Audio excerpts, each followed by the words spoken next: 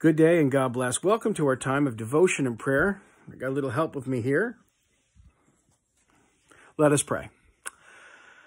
Thank you, Lord, for bringing us together and making us families and helping us to be a family, especially when it's tough. Lord, we pray for families that are struggling, especially families that have no connection to your word, that have separated themselves from faith, that don't have the support of a church.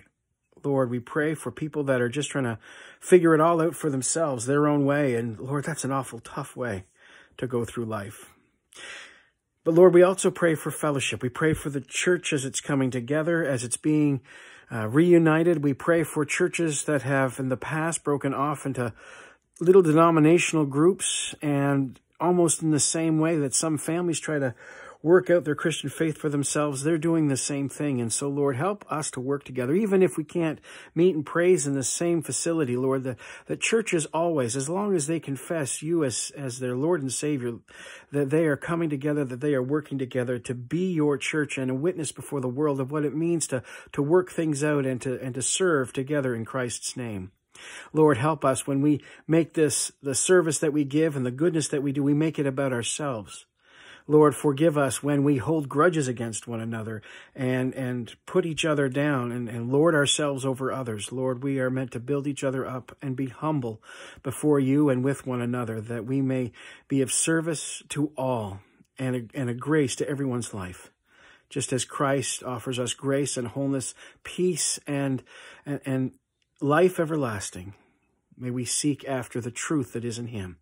Especially as we turn to your word now. Guide us in your Holy Spirit, we pray. In Jesus' name, amen. Amen. Amen. And today we're going to read a passage together from 1 John chapter 20. And it says, "If a man say, I love God, and hateth his brother, he is a liar.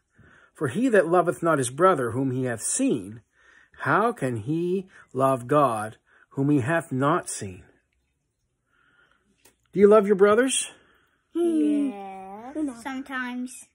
Sometimes? Is it sometimes hard to love your brother? Yes. Yeah? Yeah. Oh, like when? When you what? Whenever they're being Silly or annoying, or they're into your stuff, or in your space, into your personal space, and you scream. Sometimes it's hard to love a father too, you know, and being tough on you, or when I ground you, or do you hold a grudge? No. Try not to, right? Sometimes we find ourselves holding on to things that people have done and bringing it up again and again and again, and that's not good to do. And it separates us not only from loving each other, but especially from loving God and being a sign of God's love for other people. So what do?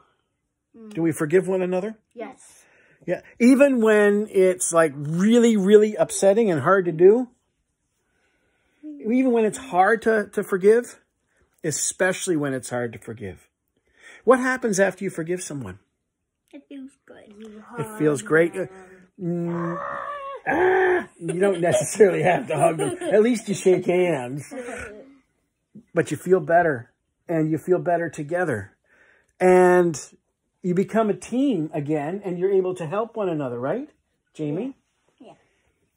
And that's what we're supposed to do all the time, is to look for ways to help one another and to be on each other's side, but most of all, to be on God's side. And that means love one another. How can we say that we love God if we're not getting along with each other?